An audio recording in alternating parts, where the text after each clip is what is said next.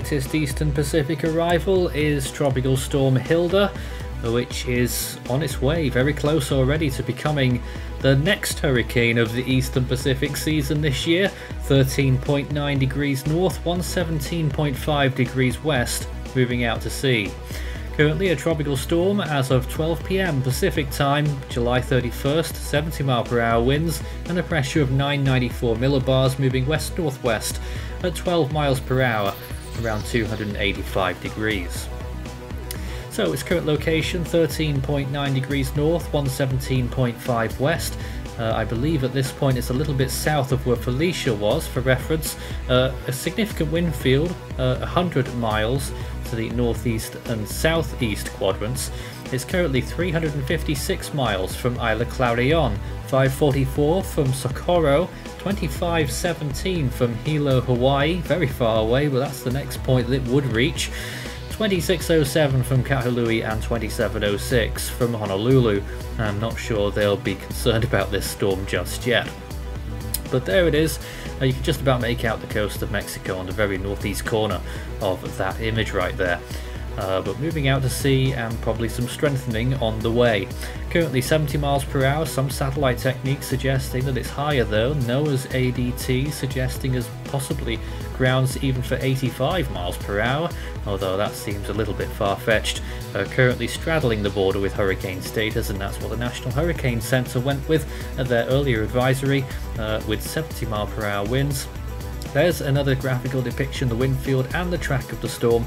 Likely, according to the National Hurricane Center, they're projecting a 85 knot peak, which is 100 miles per hour. That's category 2 on the Saffir-Simpson hurricane scale, for peak on probably Sunday or Monday, and then starting to speed up a little bit towards the northwest and start to weaken. Now, there is some complications with the forecast track because you've got Tropical Depression 9E down there as well, and look what the GFS does with both of those. They really take a tumble, Fujiwara-ing all over the place, the Fujiwara effect where the storms swirl around each other and then gets consumed into one big mess of a storm. That is very unlikely to occur. GFS wants it. I certainly wouldn't be putting any bets on that. Probably the case is that 9E will dissipate rather quickly, or won't move very much in the shadow of Hilda, and Hilda will take over the show. There's the rainfall pattern. You can quite clearly see Hilda's influence delivering some local areas there of 16 inches. Of course, it's all out at sea. Looking underneath the satellite imagery right now at those sea surface temperatures, just about the temperatures needed for tropical cyclone development. Underneath the storm right now, about 26 degrees Celsius. You can quite clearly see though they drop off when the storms move northwest. As they stay further south and west, they'll have a better chance of intensification.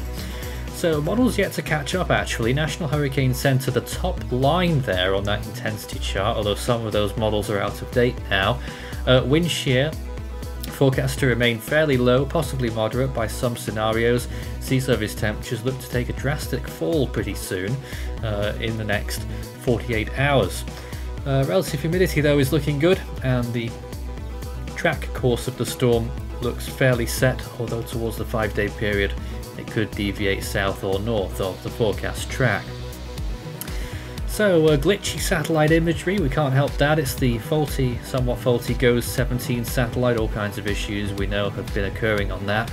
But there it is right now, looking decent on the water vapor and on the infrared here, the classic infrared imagery showing Hilda, and on the left hand side 9E, which is looking comparatively not so good.